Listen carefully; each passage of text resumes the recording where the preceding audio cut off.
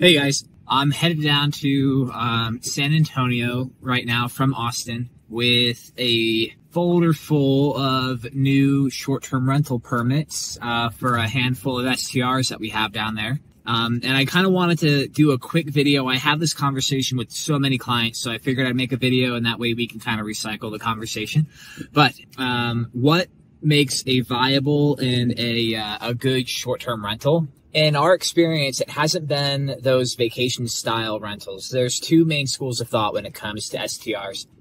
The first is the vacation destination type of a stay, and that's what everybody kind of thinks of. I think when you first start looking into being an STR operator or investor. The second is, I call it a utilitarian or a functional use kind of short-term rental. That's for people who not necessarily they don't necessarily want to be in the area. It's not a destination. The Airbnb is not a destination for that guest.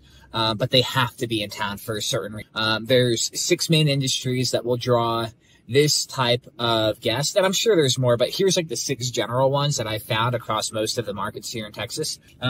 You've got military, medical, corporate housing. You have, military, medical, corporate housing, university housing. You'll also have downtown tourism industries. For example, San Antonio has the Alamo and the Riverwalk and the Pearl District, attractions like that. And then international airports have been huge for us. Anywhere with an international airport presence is going to have a lot of traffic in and out that will use these functional style units. So what did I say? Universities, corporate style housing, military, medical, downtown tourism, and international airports. Yeah, got all 6. So those are like the big drivers. And what we look for is a location that has like 4 or 5, hopefully all 6 of those industries in close overlapping proximity.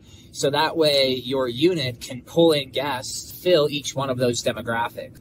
What we found has been our occupancy rate over the course of the entire year has been relatively stable. We don't see the big dips and spikes with our occupancy like we do in the vacation style rentals. Like we'll see peaks in May and June, and then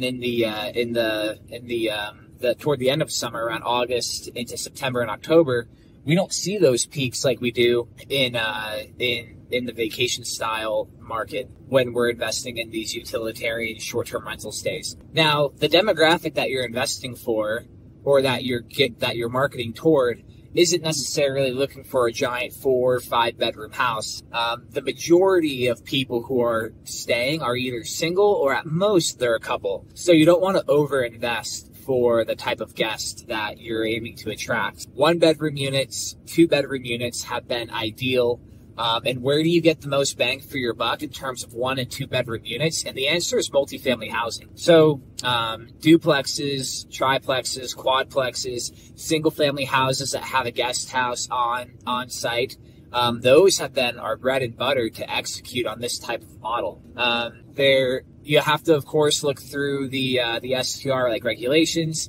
San Antonio in particular doesn't allow any more than 12.5% of the units available on any given block face to receive a short-term rental permit.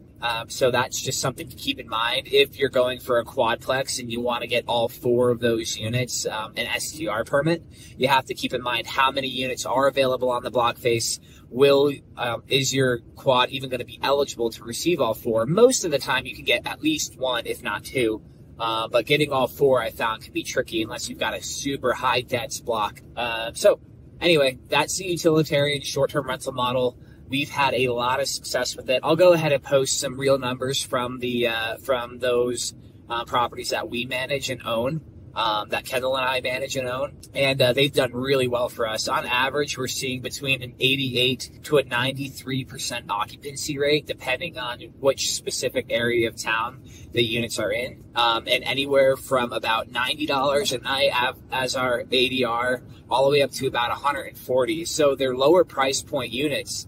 But each one of these things, each one of these triplex or quadplex deals is pulling in almost $200K a year. So it's a super viable model. We've done really well with it, and a lot of my clients have executed at a high level on this model as well.